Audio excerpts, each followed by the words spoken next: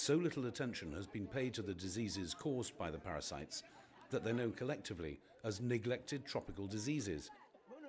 And the latest research shows that their impact on human health has been vastly underestimated.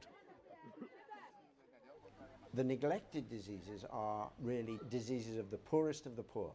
They're diseases of people who don't have a vote, who don't have a say, and even don't say anything. They're way out in the bush.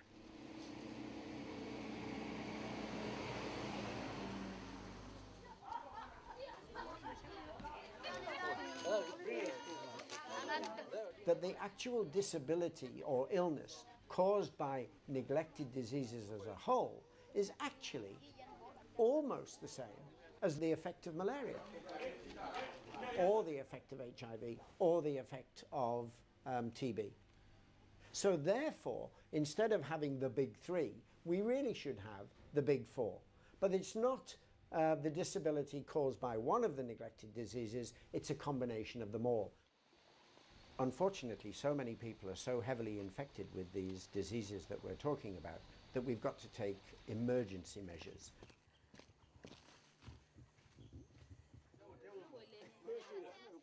Killing the worms early on both prevents disease and cuts transmission from person to person. No worms means there are no eggs or larvae to be picked up by snails or insects and passed on to the next human victim. Projects involving millions of people in Africa have shown it's possible to virtually eliminate these diseases. The cost? Around $200 million a year for 5 years. A tiny fraction of the amount spent on AIDS, TB and malaria.